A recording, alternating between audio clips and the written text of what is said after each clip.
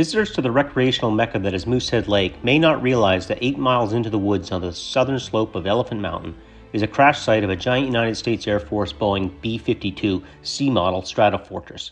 The pieces of wreckage and aircraft debris cover several acres of forest. You're free to wander through this living memorial of a Cold War tragedy. On a brutally cold January afternoon in 1963, 9 crew members took off from Westover Air Force Base in Massachusetts in the subsonic jet-powered strategic bomber on what should have been a routine training mission. The aircraft, however, ran into turbulence from gusts buffeting off the mountains of western Maine. Those strong winds triggered a structural failure. Part of the bomber's tail was torn off. Unable to level off the B-52, the pilot ordered the crew to abandon it. Only 3 crew members, all on the top flight deck, had the time and means to eject. The co-pilot, Major Robert J. Morrison, parachuted from the bomber, but was killed when he hit a tree. Navigator Captain Gerald J. Adler is the only person ever to survive an ejection from an aircraft without the parachute opening. He landed upright in the snow in his ejection seat, fracturing 3 ribs and his skull. The third survivor was the pilot, Lieutenant Colonel Dante E. Booley, who spent the night dangling from a tree 30 feet above the ground in minus 29-degree temperatures. The remnants of this crash lie at the end of a tree-lined road only 15 minutes from the town of Greenville.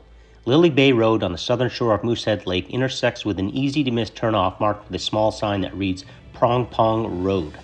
This unpaved path is rutted and rugged, but the breathtaking landscape is worth the bumpy, jarring 8-mile trek up Elephant Mountain. Along the way, you'll be entertained by an alternating dance of pine, spruce, and oak trees and every color and variety of Maine wildflower.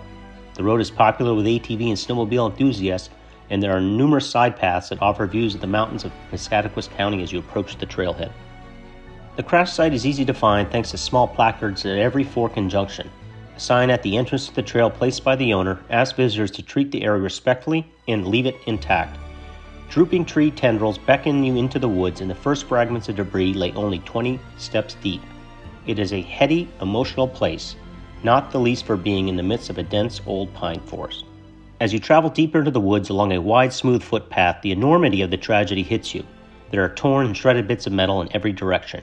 Everywhere you look, on the leaf-strewn ground, tangled in the branches of trees, in and around and under the forest, there are areas where nature has reclaimed the site, where wreckage encircles new growths and pine grew out of the unidentifiable pieces of aircraft.